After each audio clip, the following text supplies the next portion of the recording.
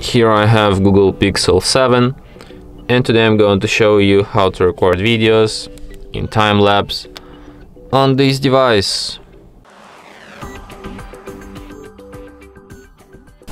So firstly you have to open camera, then switch to the video mode, then switch to time-lapse here, and now let's record something in time-lapse. So I'm just gonna record this flower spinning for about 15 seconds.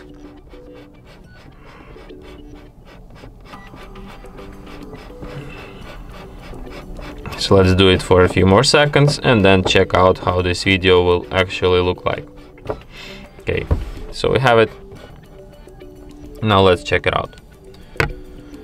So as you can see on this video, I spin this flower much faster because that's how time-lapse works. It's just a speed up video and it speeds up video. So yeah. And that's it. Thanks for watching. If you find this tutorial useful, don't forget to hit that like button and subscribe to our channel.